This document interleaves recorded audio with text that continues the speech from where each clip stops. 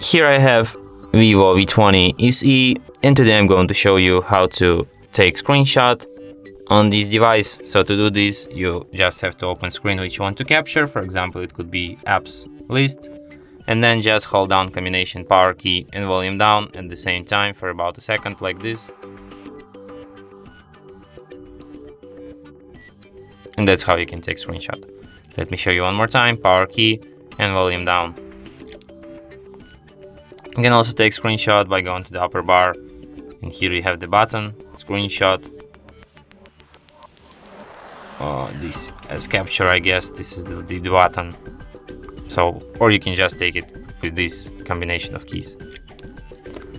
You can find your screenshots in gallery, in the screenshots album, and here they are. And from here you can share, edit or delete these screenshots. And that's it. Thanks for watching. If you find this tutorial useful, don't forget to hit that like button and subscribe to our channel.